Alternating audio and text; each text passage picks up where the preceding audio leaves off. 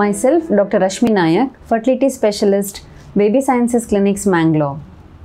What is female hormone imbalance? Hormones are chemicals that coordinate different functions in the body. They regulate menstrual cycles, sexual function, and other important functions in the body.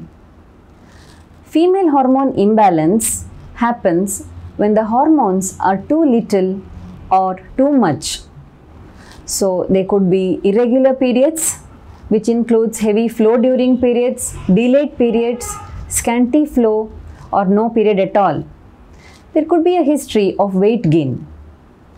And male hormone excess leads to acne, unwanted excessive hair, loss of hair, and also fertility issues.